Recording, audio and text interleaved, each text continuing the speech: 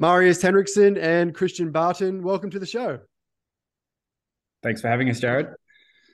Thank you very much. You're very welcome. So we've got Marius over in Copenhagen, Denmark, and we've got Christian down in Melbourne, Victoria. Two of these cities are the most livable cities in the world. So you're going all right. You're putting me to shame up here in dodgy Queensland. So no respect. So fellas, before we get into the show, I want you both to really briefly introduce yourselves. I'm sure listeners know who you are, but Marius, let's start with you. Who are you? What do you do, mate? Well, my name is Marius Henriksen, and I'm a clinical professor of physical therapy here at the University of Copenhagen. And I'm based at something called the Parker Institute, that is a clinical research institute at the Copenhagen University Hospital. And we have a variety of focuses, but I'm mainly focused on musculoskeletal pain, mainly osteoarthritis pain, and how we can manage that in a non-surgical way. So that's exercise, weight loss, and pharmaceuticals, basically. So I conduct and design a lot of clinical trials and have my PhD student and postgraduate students. That's my main line of work, and I've been doing this for the last 20 years. Not as a professor, but in this research area. Yeah. Are you a physio by trade, Marius? I'm a physio by training. Yes. Graduated many years ago now, but seems like yesterday. Cool. Oh, you still look young and vibrant. Christian, what about thanks. you, mate? So I'm a clinician researcher, so physio background, practiced and completed research together for the last 15 plus years, and most of my clinical practice and research align, so looking at persistent knee pain, so from younger people, adolescents, patellofemoral pain, through to older populations with knee osteoarthritis. Clinically, I really like seeing running injuries, in particular people with knee osteoarthritis wanting to continue running or get back to running. It's harder to get research funding for running-related research, but I like to do that clinically. In my research program, I started off doing a lot of biomechanics research in a gait lab, 3D motion analysis, and then slowly transitioned through my interest in behavior change and implementation more towards implementation science, and do a lot of qualitative research these days and run more knowledge translation research programs related particularly to knee osteoarthritis, but also dabble in oncology rehab and low back pain, plantar heel pain, various other musculoskeletal conditions, tendinopathy, etc. Awesome. Both busy. So I want to ask you both a personal question, because this is unscripted. So this has just come to me because I want people to figure out who you guys are apart from your intellectual and professional jobs.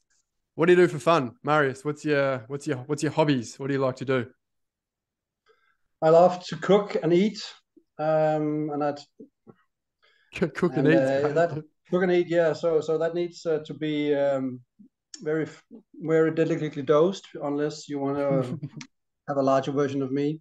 And then I love to go by the ocean and on the ocean. I'm a windsurfer. So Cool. yeah. Awesome. Christian? Yeah, so I'd probably have a pretty strong obsession with football, Australian rules football for those international, and even you in Queensland, Jared, where we actually do kick the ball and don't throw it around. So played up until a few years ago, and now got 3 young kids who are all obsessed with it, so going along to watch it and also playing with them. Probably activity-wise, do more running these days, although I am flirting with the idea of making a comeback to footy. But yeah, running, I've got a 7-year-old who's got a park run PB, so 5Ks of just over 23 minutes. So he's suddenly putting pressure on me to try and pick up my running. And I think if I go back 18 months, 2 years ago, he would have beaten me. And so now my goal at the moment, physical activity wise, just to stay faster than him for as long as I can. That's awesome. 5K, 23 minutes. That's seriously impressive. Yeah, he's a fast little fella. Obviously gets it from his mum, right? Oh, it's not me. I've got some great genes in my family of running. Uncles who won races, stall and things like that in some of the mile and 2 mile. I inherited none of 0. It's skip the generation. Yeah, that's right. All right, sweet. So now we've got a little bit of humanity in the show. So let's get into the nitty gritty. So, Marius, you've been a driving force and a lead author in this DICSO trial, which has come out, which has taken the physio world by storm and caused a lot of Twitter debates, and I love it. It's caused a lot of lively discussion. So thank you for doing the work. I want you to just give us a little bit of a summary of the trial, if you don't mind. And then maybe I'll get Christian to sort of butt in and he can sort of speak for GLAD, but maybe Marius, just give us a little bit of an overview of what the trial is and what it found. Yes, of course. Sorry, my office phone just rang, so I just have to take it off here. Well, the DICSO trial was a trial that we had in mind for many years because we started to think a little bit critical about the true effect of exercise in general, and particularly the exercise part that was promoted as part of the GLAD program. After we have worked a bit with it ourselves and kind of struggled to see the rationale and to accept that this would be an effective intervention. And then we discussed how could we do a study that kind of overcame some of the challenges with exercise trials were in osteoarthritis with pain as an outcome, because we have a problem with designing a proper control group and blinding exercise. So going at it scientifically, we have a problem in our field of physiotherapy and exercise, therapeutic exercise.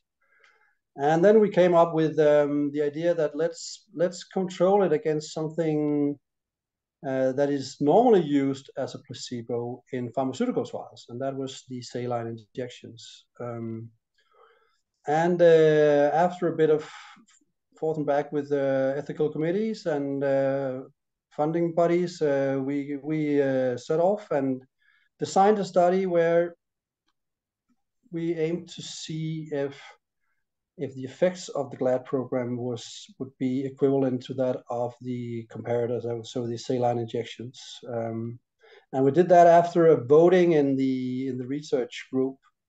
So we actually voted who thinks who will win, and we asked all the investigators, and it panned out that it was a tie. Equally many investigators voted for the GLAD program as for the saline injection, and as for no difference. And then we decided to go with the equivalent study because that's what the prevailing, or not prevailing, but that's what the hypothesis. We couldn't agree to agree, so we agreed to disagree, and then we went for the test and design of the studies that aimed at showing that they were equally good. And then we included 200 patients and randomized them to the GLAD program and to the saline injections, and it panned out that they were equally good at relieving pain. And that has caused a bit of controversies and debates, also on Twitter, but around the world. And well, here we are to pick that up. Good. There's lots to dive into. Christian, I want you to just give us a bit of an intro into GLAD. Marius said it a few times, but what's this GLAD program that we keep hearing about? Yeah, I might, before I jump into GLAD, I guess go to the rationale of the trial and just thinking about that. And I think Marius and his team put together a really good protocol and would have been quite a compelling funding argument. If you look at intra-articular saline injections, which was the control, if you compare that to no intervention, the effect size is about 0.7 across a number of trials, which was very clear in the protocol they put in. And interestingly, if you compare exercise to no intervention, then you see about the same, about 0.7. So these are both reasonable effect sizes compared to just leaving people by themselves. So I'm sure we'll touch on saline and what we do with the considerations around that later. But if you go back to that common principle around exercise being better than no intervention, I guess that's probably where GLAD emanates from. And we know from some of the work we've done in systematic reviews more recently that if you combine exercise with quality education, that can also improve outcomes, particularly in the short term for both pain and function. And that's what informs guidelines of why guidelines widely recommend exercise and education. Now, we know that if you look at trials that try to compare different forms of exercise, they rarely find a difference between interventions of exercise. And that can be high dose resistance training versus lower dose resistance training. And when I talk about dose, I'm talking more about the magnitude of loads, etc., not necessarily how much exercise people do. if you compare aerobic exercise to resistance training compared to exercise that might focus on function, you'll rarely find a difference. So it seems that although not all exercise is equal, if you do it across a population base, that exercise seems to win against usual care or against no intervention. And if you look at some of the trials that looked at cost effectiveness and thinking about measurements like health-related quality of life, which is probably what we need to really consider as physios, it's really clear that it's beneficial as well and cost-effective over a couple of years in these trials. So the purpose of GLAD, I guess, emanated from Denmark, and we were inspired at La Trobe by what they'd managed to do in terms of we see huge variation in what physios provide in clinical practice. Some really good physios and some really good education and exercise interventions, and others won't provide any exercise, a lot of passive treatment, and a lot of dependence relationships developing. And so we looked at GLAD as an implementation vehicle, and we played around with it to see if we could try and get it to happen here in Australia. And to talk about what GLAD is, I think people get very caught up on the type of exercise. We all have our biases as physios, and one of the greatest things GLAD did to me was actually got me to challenge my bias around what I thought was the best exercise program. I now have some much better understanding that I was probably had a lot of biases that have now been tested and proven wrong in other trials, and also experience with GLAD. But essentially, what it does is it provides support and a framework for training physiotherapists to implement what is guideline-based care. So ensuring they have some skills and also some resources to go back to their clinic and deliver an intervention that's a bit more standardized. And we don't typically see that. And then it's also got a registry behind it, so we can actually evaluate outcomes in the real world. And that's what really excites me as a researcher, is we can start to look at which people or which populations does this program benefit most, and which are the populations that we probably need to not give the program to. And we all have our biases about what we think that is. And I think what's exciting about GLAD, and we're starting to look at some of this in our registry in Australia because we have more than 15,000 people, there are certainly populations who the program might not benefit, but there are equally populations who the program benefits a lot. And so it goes back to what is GLAD. It's really training supportive physiotherapists to deliver a guideline-based care, and then it's evaluation of that as we go along, which is quite unique and rare within physio practice. But I'm sure we can talk about the specifics of the program a bit more as well, but that's the principles of it. Lovely. Marius, do you want to add anything there? Yeah, I mean, Christian nicely summarized some of the very good things about the GLAD program, namely that it is a standardized framework. What we've been struggling with is more the contents that needs to be debated, because as Christian said, from various systematic reviews and overviews of the evidence, it's not possible to distinguish the effects on knee osteoarthritis pain from various types of exercises. So strength training in various doses, or aerobic, or so to speak. So our problem is that the promoted exercise program in the GLAD has never been tested in a randomized controlled trial. So they state that it is evidence-based because all exercises is supposed to be equally good, but the neuromuscular exercise program has never been put into a randomized controlled trial. And that's been promoted in the GLAD program as being evidence-based. And that's where we kind of think, well, not that evidence-based. So Marius, if I ask you a question, thinking about your belief of the program, and clearly you've got criticisms of the content of the exercise program, otherwise you probably wouldn't go down the lines of this trial. I'll ask you two questions. One is, what do you consider that's likely to be inferior of that program compared to others? And two is, if you compared it to no intervention like many other exercise trials like resistance training, aerobic training, do you believe it would come out as not being superior to no intervention if that trial was done? And why didn't you do that trial? Sorry, I put in three there.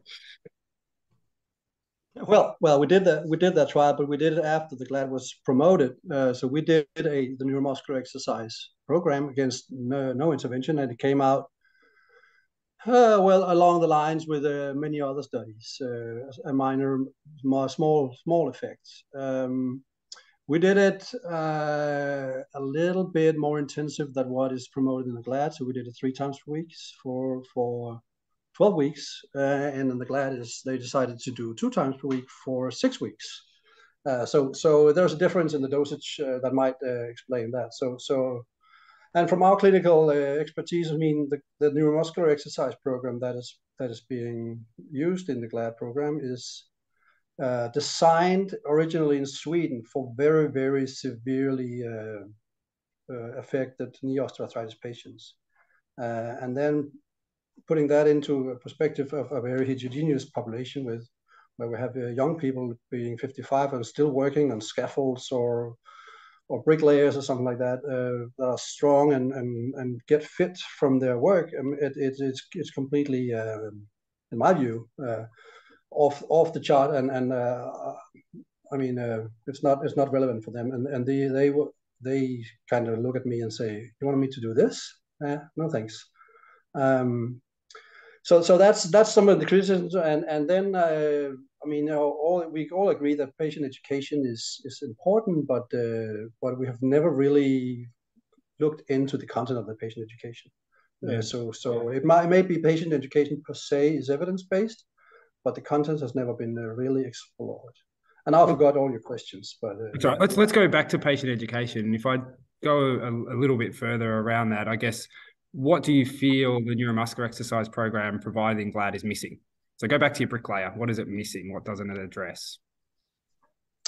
Well, the premise of the neuromuscular exercise program is that the patients somehow are moving around in a wrong way, and the physio has the solution that I know how you should move, and that is a very orthopedic and biomechanical approach. Based on studies that we did biomechanical gait analysis on before and after our neuromuscular exercise program for 12 weeks, 3 times per week, so a higher dose that's presumably should be as effective as anything, and we couldn't find any changes in the biomechanics at all. So it misses another perspective of the disease, for instance, the cardiometabolic aspects. That has not been targeted at all. Yeah. So if we go back to that concept around physios being able to identify the wrong movement pattern and correcting, I tend to agree with you, Marius, and we have interesting discussions within the international GLAD leadership around this. And we know that the program, if you focus on some movement pattern and control and trying to improve that, it can be very helpful for some people. The way we teach the course in Australia, and it's evolved all around the world towards this alignment, is that you don't have to move a perfect way necessarily. This is an option you have to move differently that can be a pain modifier and can reduce pain. But ultimately what the exercises do is they improve your control and your confidence to actually engage in exercise. And so some of the outcomes that we look at in our Australian registry are around that, not just control, but thinking more so about confidence to engage and load the knee, confidence to engage and load the hip, and fear of damaging the joint. And what we see is some really big changes with that. I think one of the big tricks you missed in your trial was actually evaluating any self-efficacy outcomes and anything in relation to that, because what we do know from other recent research around mediation analysis is that seems to mediate outcomes. The other thing that's a misnomer around the world thinking about GLAD is that they think most people who haven't maybe done the training and be supported, at least in Australia anyway, to deliver the program, is they believe that's all the focus is, but actually the focus is around graded exposure. The focus is also around resistance training to improve capacity of your knee, so quadriceps, hamstrings, resistance training to improve capacity around your hip, resistance training to improve capacity around your trunk. And you'll notice, Jared, I didn't say core stability there. That was a fun one to change the terminology of in Australia when we went through it.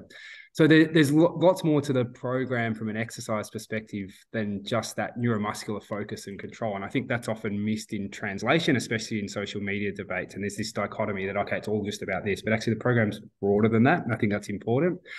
The other thing I will pull you up on is that a bricklayer can't benefit from it. Now, I have plenty of tradespeople that come through the clinic here who absolutely love the program and benefit a lot from it. And the key is the program is designed and encouraged to be individualized, and clinicians are encouraged to do that. So if someone needs additional resistance training, then they should provide that. If someone needs calf strength because that's part of their function they need to recover, then it's a minimal intervention, so these things can be added.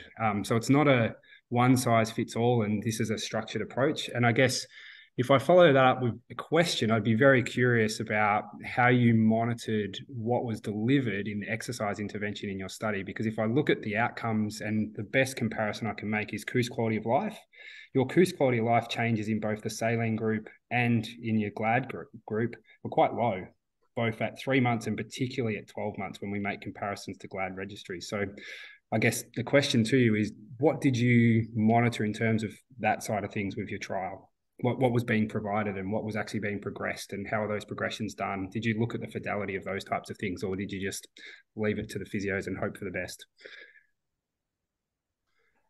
Well, we did monitor the progression, and we had a pre-specified progression scheme. So that's one of the main differences between putting a program like GLAD or neuromuscular exercises into a trial versus putting it out in the real world. Because I agree that it is individualized, and probably when people come and say, well, your effect in the DICSO trial is much lower than what we see in the registries. That is because in the people in the registries, the co-interventions are so prevalent. I should say, you can get something else. You can get a bit of mobilization or a laser or come an extra time, or I'll give you another exercise. So we took what is protocolized and described in the GLAD program and tested that. So screaming that we are underestimating the effects. Well, yes, we are, but we are only testing what is being protocolized, and not what the physios feel that they should give. And why do they give anything else? Is that because they kind of get embarrassed and see, well, this is not enough for you. You have to get something else, and then it's not GLAD anymore. I mean, and then it becomes very dependent on your own physio, and then the equity of providing equal care for everybody is kind of ruined because it becomes dependent on your physio. Yeah, the majority of people, at least in Australia, I can only speak from the Australian experience. The majority of people doing GLAD don't get a lot of additional things. So they get additional progressions and tailoring of their exercise program, but they don't necessarily got a lot of additional other treatment. So you mentioned laser therapy. Laser therapy is almost never done in Australia that I see amongst physios. They may teach some taping as part of the process, maybe very occasional manual therapy. We very much promote to not let that get in the way of exercise. And most clinicians primarily deliver the exercise. The key part is it's individualized to the person. And I guess I go back to my question, and I'd be curious, and the listeners would be, how did you, I guess, allow the physios to progress exercises appropriately? Because you mentioned your bricklayer before, and the program can absolutely be progressed for that person. The program can be progressed for an elite athlete if you actually have a go at the program. It has some really high level exercise, and I'd challenge anyone out there to do, there's 4 levels of exercises. I'd challenge anyone out there to be able to do all 4 levels. It's pretty tricky and pretty challenging. So I just go back to the outcomes of KOOS quality of life and your changes, I think of around 8 at 3 months, and then back to around 4 or 5 at 12 months. They're so low. So it makes me question what was actually provided in that program that you had in the trial. Well, I cannot really answer anything that we provided. What was described in the GLAD program that was brought home from the courses. This is the program. This is how you progress. These are the slides for the just to touch on that, Marius, it sounds like you tried to control some of that. You had a very structured framework around how things would progress. So perhaps it wasn't exactly what the training was to do. I guess I have one other really important question that always baffled me. I actually have 2 important questions that always baffled me. One being, was there any invitation from someone from GLAD to collaborate on the trial? So Soren or Eva or someone else, so that we could consider some of these questions that might come up later. And the second one is, I guess, trying to replicate some of the outcome measures in the GLAD registry, looking at things beyond pain, which we know we weren't going to see a difference in pain between saline and exercise. We knew that from the other trials, but thinking about things like joint-related confidence a bit more, thinking about things like self-efficacy, thinking about health-related quality of life, going back to what I made before, that's a really key outcome. So yeah, collaboration invitations or consideration around the broader outcome measures in the program. Well, we didn't exactly invite the GLAD people into the program, but we were in contact with them, asking them if we could get some elaborations on the program, or if we could do this and how is it done. And then we had GLAD certified people working on delivering the GLAD program, but no direct involvement from the GLAD, which is I consider a strength, because then this research is independent of GLAD, so no biases in terms of preconception or yeah. Yeah, I think I agree. You can consider it a strength, but I think it also probably brought up some weaknesses in the end around that broader outcome measure consideration. Also, probably potentially going back to the results and the findings, maybe brought up some reasons of why you maybe had lower changes in some of the outcome measures that are used. And I really am still baffled about the changes there. The other question, I mean, in terms of the outcome measures, we chose the the core outcome measures are set by the OMERACT-RASI, which are the international associations for the study of osteoarthritis. So we took the core outcomes from that, which is pain, function, and patient global assessment, and have quality of life. Yeah. But not I don't know if the GLAD people could have used or added anything, other outcomes that are considered important by the patients. Yeah, I'd say that's an interesting consideration. We've done some focus groups recently with knee osteoarthritis patients, and what we do in GLAD and what is in the OMERACT-AUSSIE criteria, none of them really resonate with people with OA, but that's a whole other story that maybe we can talk about another time. But we don't measure things very well at all based on patient perspectives. So one of the things that you made mention of is around co-interventions in GLAD as a minimal intervention. So I guess to follow up a question with you around that, you have your 3-month outcomes, which in theory, you've got 2 interventions that you're comparing. Beyond that, there wasn't really any control around co-interventions. And if you look at the co-interventions, there's sort of an equal number of people in the GLAD group and the saline group doing exercise, an equal number having injections, an equal number having all these varying other things. So what can we make of the 12-month outcomes if we've got such variation in co-interventions? Well, the interesting thing is that the effect is quite stable. It's small but very stable, both for the injections and for the GLAD. And one of the important aspects of GLAD is that they state that you should consider to continue exercise. That is an important message that people that are going to the GLAD are sent off with. And in our population, they were not really sticking to the exercises, at least. I'm not sure I've seen any reports from the GLAD registry about how often people continue exercising. So at least perhaps we could consider that an 8-week intervention is probably not sufficient to make the behavior change needed for people to continue exercise. I agree. Irrespective of its GLAD or whatever. That's too short. I mean, we can look at smoking cessation or weight loss. I mean, 8 weeks intervention and then believing that people are capable of doing that on their own. Nah, not really. Yeah, I mostly agree with you there. I think we don't have exact data on this, but there is a group and a cohort does continue to do this independently, especially when the program is delivered well and that independence is promoted by clinicians.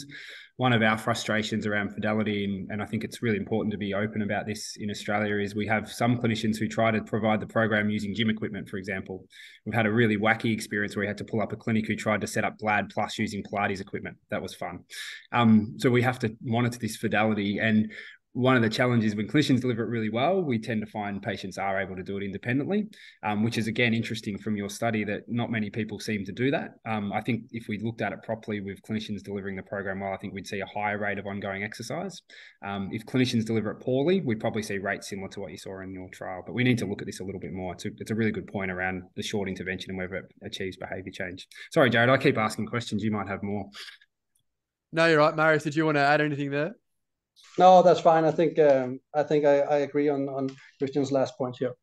Cool. So, Marius, so we'll just let you sort of finish off with the maybe discussion and the results a little bit more. I think we can kind of infer what the results were, but the too long didn't read of it is that a saline injection or multiple saline injections were effectively equivalent to 8 weeks of GLAD exercise. And so a really big question that comes out of this is this the first trial in knee osteoarthritis that has used saline injections as a control group? It's the first trial in exercise, in non-pharmacological. Yeah, so we kind of mix the pharmacological and the non-pharmacological things here, and that's what makes the study a little bit tricky to break down, because that's one of the major limitations is that the 2 interventions is so fundamentally different. Yeah, so let's get into that. A lot of people are talking about, how do we compare saline injections to exercise, which are fundamentally different beasts when it comes to perhaps causal mechanisms underpinning. So So how did you come to sort of using saline injections for the control group? Do you think that that's an appropriate control group going forward? And what does it give us in terms of a comparison? Like what's the clinician take home when comparing exercise to saline injections? Well, I'm not sure that there's a direct clinical implication for the exercise community, at least because of the choice of comparator, the saline injections. But at least we have succeeded in starting a debate that was kind of absent for many years about the true mechanisms of exercise when we talk about pain relief. This debate is very sound, and with the recent review coming out,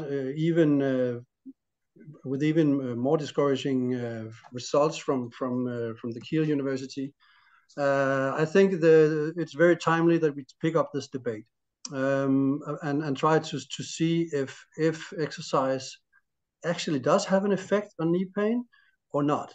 This is not the same, and we should not exercise or not. So going into recommendations and talking about if exercise is good for you or not, that's another discussion that we can pick up later. And then regarding the choice of saline as a comparator, that was based on that we have a lot of rheumatologists working here, and they use saline as comparators and say, well, that is a very good comparator when we do intra-articular injection studies. So if we want to test the effect of corticosteroids or hyaluronic acid, saline injections is a good placebo. And then we were inspired by some of the work that's been doing in open label placebo, which is a field of studies where you give patients with whatever they have of disease an inert treatment, so a sugar pill or a saline shot or something, and say, well, this is placebo, but mind body things are going on, and we are sure that this will help you, and it actually is quite effective. And then we just said, well, we might overcome some of the attention bias in the studies by doing this, knowing and accepting that there are huge differences in the route of delivery of exercise and saline injection. Christian? I think the saline injection part is fascinating. As we mentioned before, and again, I go back to the protocol that Marius and his team put together. Like, if you compare saline to nothing, it's effective. It does reduce pain. It's a very powerful placebo. I think it's probably not inert. There probably is an active ingredient in having some extra fluid injected into the joint, and that may be why we see potential improvements with PRP compared to no intervention, why we see potential improvements, a whole range of different injections compared to no intervention. So we don't really know the mechanism of why saline achieves what it achieves. Like, we don't know the mechanism of why exercise achieves what it achieves. So what do we do with this trial in clinical practice is a really interesting question. I don't think it really changes anything because I don't think the study was set up to really ask, to me as a clinician, a question that was going to change my practice. It was set up to test GLAD against a different intervention that was a placebo, but I don't know that actually tells us much because we don't have saline injections available. Maybe an interesting trial next would be to try and think more carefully about a control intervention for exercise, different types of exercise to try and tease out the active ingredients. And there was a really nice one done recently looking at heavy resistance training compared to lower resistance training. That was a great trial, showed there was no difference in outcomes. That's a great use of research resources.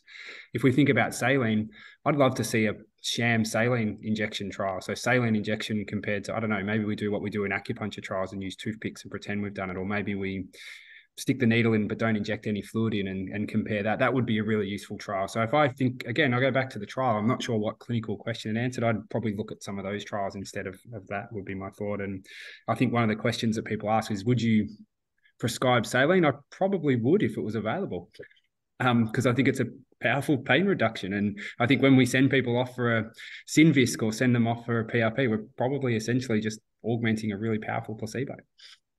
Marius?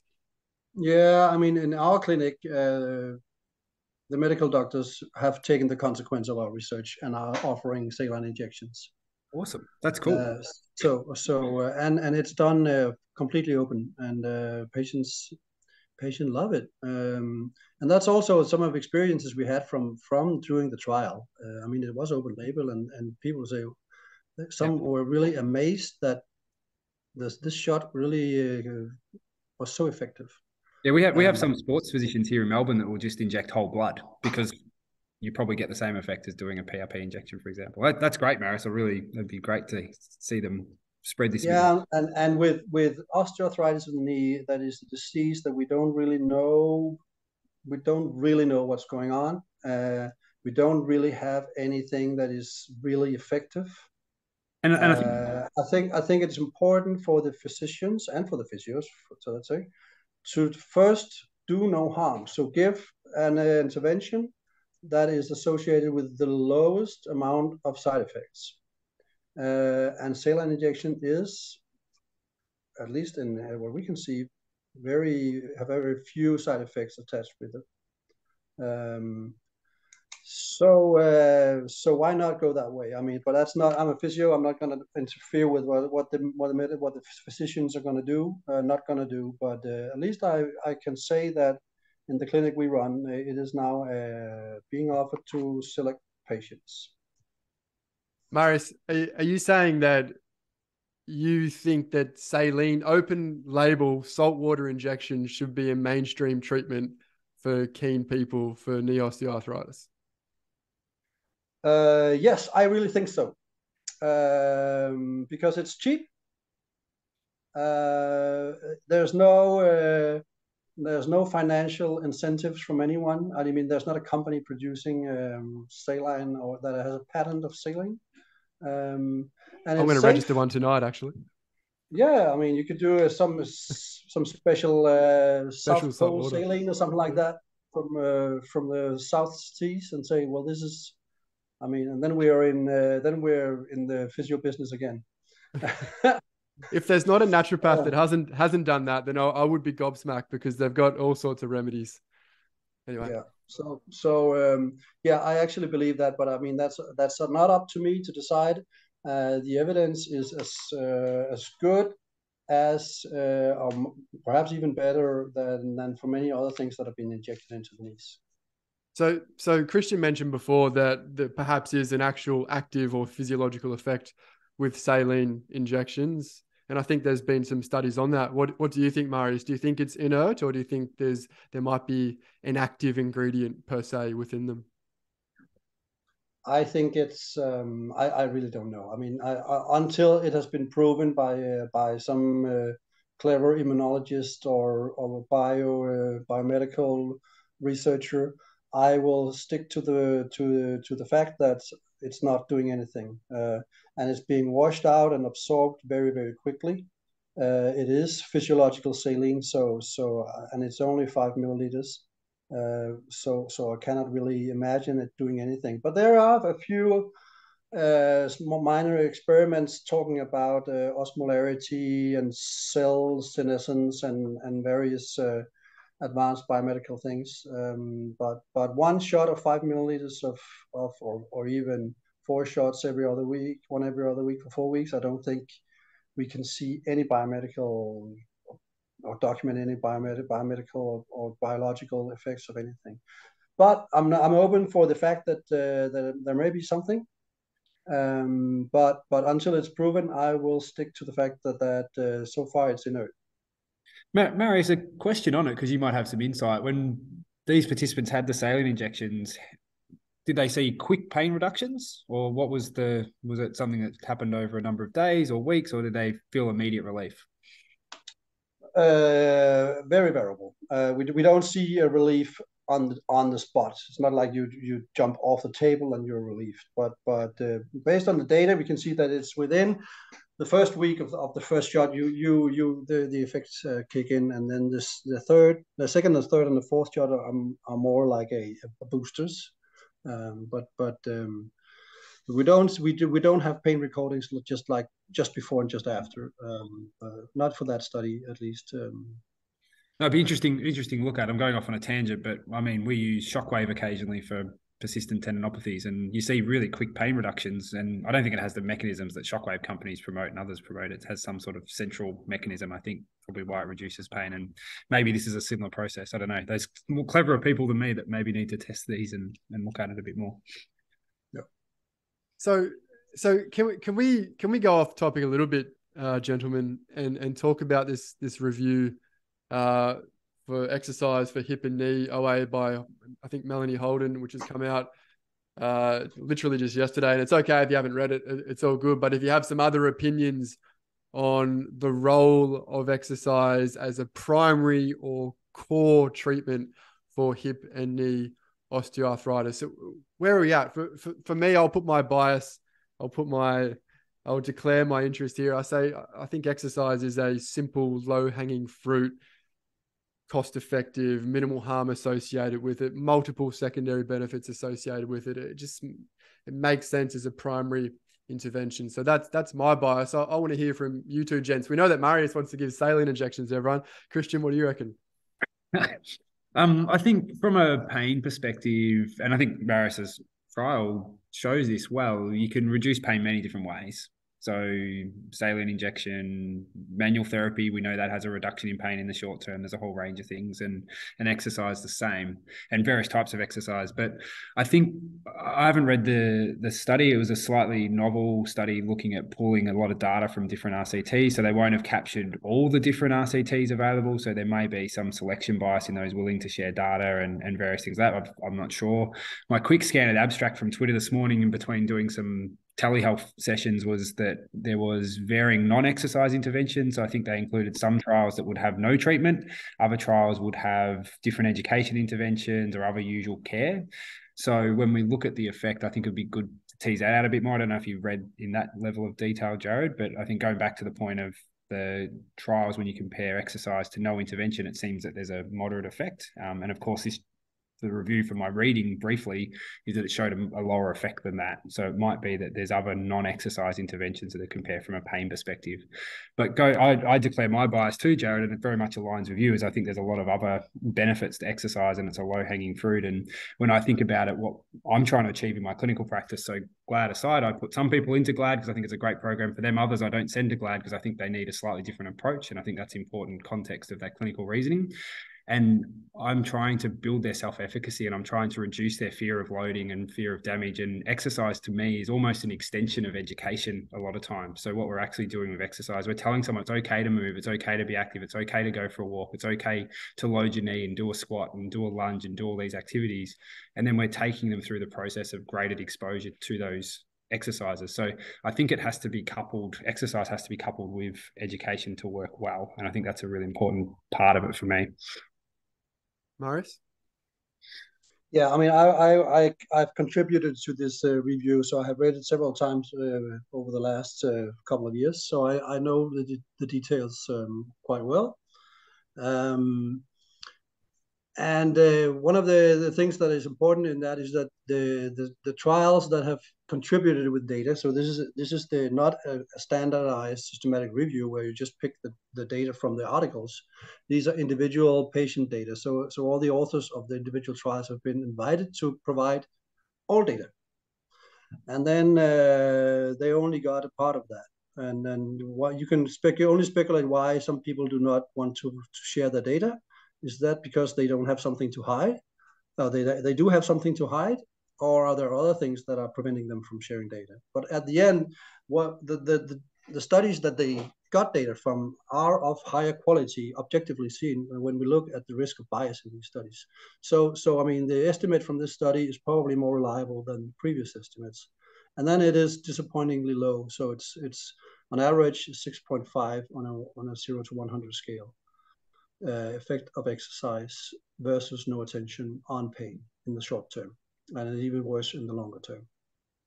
So that's also an important aspect. So the cart house is falling together for exercise in terms of a pain relieving mechanism. And then I would have to say that I agree with Christian that there's so much more to exercise than pain relief, and then it is a means of living healthy. So my bias is that I no longer believe in exercise as a pain relieving mechanism. Once, because the evidence tells me it's not, and two, because I've not been presented with a biological plausible mechanism of why is exercise causing less pain. I have never understood that, but that's another discussion. And then I think we should use exercise as a means to improve health and quality of life. I mean, people with knee osteoarthritis are at a severely increased risk of getting cardiovascular disease. So we should target that. That's a bigger problem than the knee pain, because knee pain is not dangerous, but the cardiovascular diseases are probably more dangerous, or are more dangerous. So we should target those problems, and then the knee will come along. Yeah. I'll circle all the way back, Marius. That's one of the questions I had is, I guess, the reasoning of not including health-related quality of life or measures of physical activity in your trial. I'm not sure why that occurred, or whether you had a conversation about it and just wanted to focus on pain, but that's something I've always been curious on.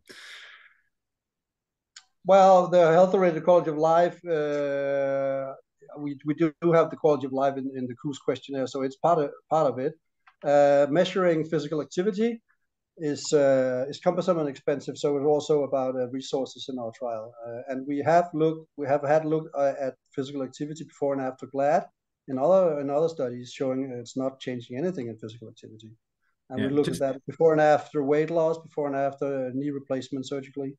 Nothing really happened. So if you want to improve physical activity, you have to target that specifically, and not by doing neuromuscular exercises. That's my opinion, at least.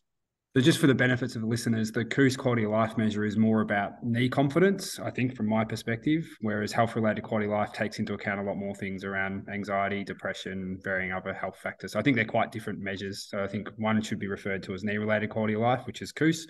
The other is health-related quality of life. And I think that's an important distinguishment. Yeah, agreed. Marius, you said a moment ago that you no longer believe in exercise as a pain relieving or pain mitigating or pain reducing treatment. So if you were a clinician and someone came to you with knee osteoarthritis and they had a strong disposition or proclivity or preference to exercise, would you say, well, there is a small effect for exercise, right? Against no treatment. Maybe it's the same as other interventions, but there is a small effect in terms of pain relief. And it's up to the patient to decide whether that small effect is clinically important to them or not. So if somebody came to you and actually said, I want to exercise, it's your job as a clinician to say, perhaps, well, this is what the research says. Would you yield to them and say, okay, here's an exercise program? I'm sure you would, but run me through your clinical reasoning around that. Yeah, I would definitely not discourage them from exercising. And if they want to exercise, I would put them off to an exercise program that they find fun. And I say, this is for your greater well-being, your greater health. We should put your knee a bit to the side here. You want to do exercise, you want to go back to play tennis or whatever, then we need to make you into a condition that allows that. And then explaining them that knee osteoarthritis is something that is there to stay. It's not going to go away. We're going to manage this, and you will have bad periods and good periods, and we have to dose the exercise to fit that. But I'm not gonna tell them that I have the magical exercise here, and if you do this, you're free to go, and we'll see you next year. Or yeah, so I would take the more general health perspective, and as Christian said, well, empower people. I mean, perhaps exercise is more of an empowerment tool than as a pain relieving mechanism. That would be my approach. So I think we are on the same page here, me and Christian. Yeah, I think going back, I don't think you can just tell someone to do exercise that's fun, because that's often what gets them into trouble. So if you say you just go do something fun, they're probably playing tennis and maybe overloading, and they don't have the capacity to do that. So I think we actually do need to target the impairments that might be stopping them doing the fun part of exercise. And I think it's almost like taking your medicine, addressing those impairments. Now, whether you use the program like GLAD or use some other form of exercise to target those impairments, it's going to depend on the person. So if they've got muscle weakness and loss of muscle power to be able to absorb loads through their quadriceps and break and not load their knee up too much for running or for tennis or whatever it might be, or maybe there's hip muscle weakness that we need to address, we need to really tailor it and target it. So I think this whole let's just do whatever exercise is fun, I think is a bit short-sighted for people. And I think our job as physios is to tailor it and target it. But with the end game being exactly what Marius is saying, is getting them back to doing activity that's fun. So the end game for the tennis player that comes to me is going back to play tennis and playing tennis a couple of times a week or whatever they want to do. But along the way, they may need to take some exercise medicine, so to speak, and address some of their impairments. And I think if we go back to the concept of there's lots of pain relieving mechanisms that may be at play for various different interventions, we can use lots of things for pain, but if we do a saline injection and someone's lacking the muscle strength and power to be able to play tennis, we're probably not going to have a very good outcome. And I think our job as physios is to make sure that we address those impairments. And I think that's important. I speak about Marius's trial every single week with my patients because I think it's a really key and important message, and that is that you can actually get pain relief from many different mechanisms. And so what we need to do is individualize your care and what we provide you based on what your goals are, and set up an intervention to help you with that. Marius, any thoughts? I would like to add that managing knee osteoarthritis or any musculoskeletal condition or any condition at all is not you either do this or this. I mean, you can do pharmaceuticals and exercise, and these can probably go well hand in hand. In some patients, if you reduce the pain, then you can get through with your muscle strengthening exercises.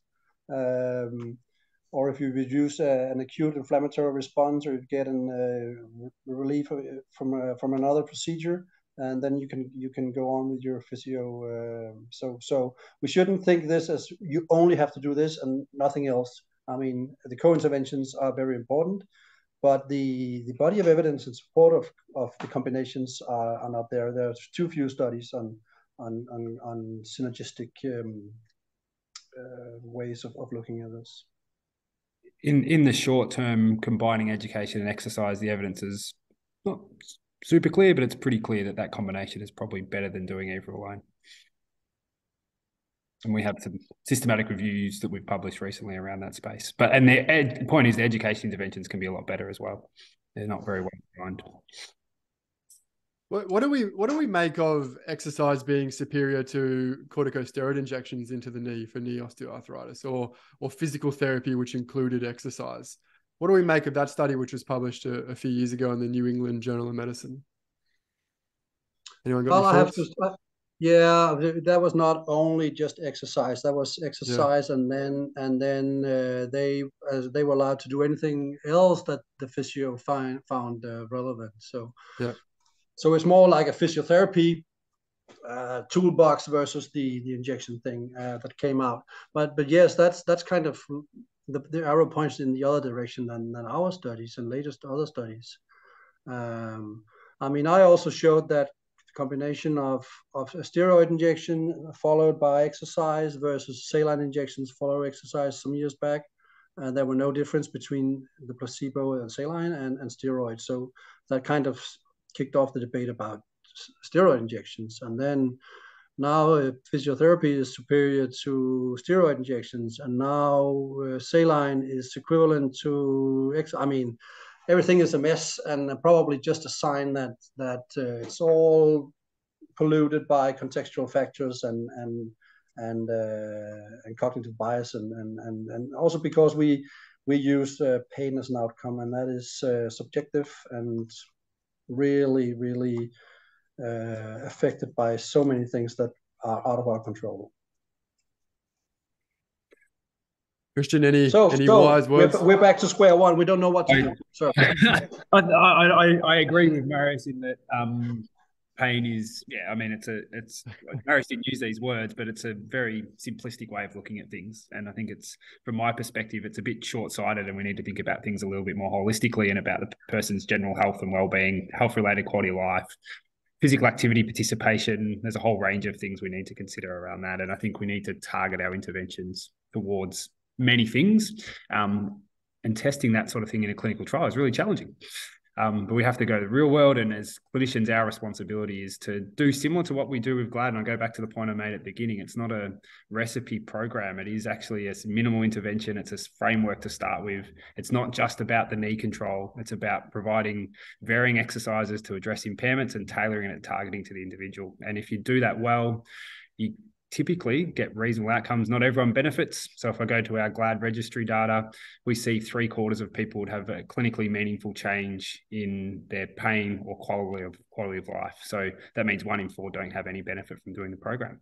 So our challenge going forward is to work out who those 1 in 4 are and how we can look at them a bit differently, and maybe we can change it. And looking at the whole population, how do we get them all physically active? Because the other thing I can share with the listeners is that we only see a small, very modest effect on physical activity across the board when we use a program like GLAD. We need a lot more behavior change, and that's something we're working on in the background at the moment. So hopefully I'll be able to chat to you about that one day, Jared, in the future.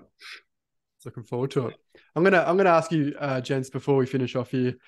It's late for you, Christian, and I don't know, is it what time is it? It's over noon, there? noonish. Noon. Time for an afternoon nap for you, Marius.